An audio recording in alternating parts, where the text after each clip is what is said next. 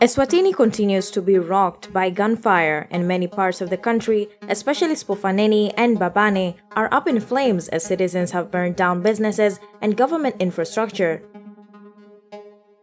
Despite an internet shutdown, Swazis have taken to social media alleging that King Mswati III has unleashed soldiers to terrorize citizens in their own homes and to shoot them in public for partaking in the ongoing protests. Members of the military are allegedly beating and killing citizens in the urban and rural areas. Warning, the videos you're about to see are graphic.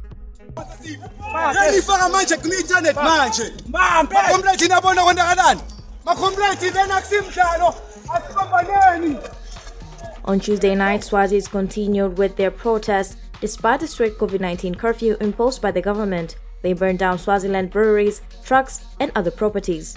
Lisa Grayson, The South African.